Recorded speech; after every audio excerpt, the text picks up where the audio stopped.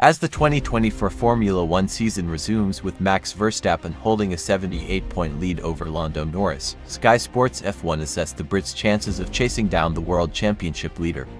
Verstappen looked to be cruising towards a fourth successive driver's title as he eased to wins in 4 of the first 5 races of the season, but Red Bull's dominant streak has since come to an abrupt halt. The Dutchman has won just 3 of the last 9 Grands Prix and entered the sports summer break on a run of 4 races without victory, his longest winless streak since the 2020 season. While Norris can be credited with sparking F1's 2024 revolution by claiming his maiden F1 victory in Miami in May, the McLaren driver has been guilty of letting slip several subsequent opportunities to return to the top step of the podium. A thrilling campaign for neutrals has seen 7 different drivers from 4 different teams win during the opening 14 races, but the spread of victories has been a factor in preventing Norris from closing the gap to Verstappen. With 10 races to go, starting with this weekend's Dutch Grand Prix, there are several key elements to examine when considering Norris' chances of pulling off a famous comeback.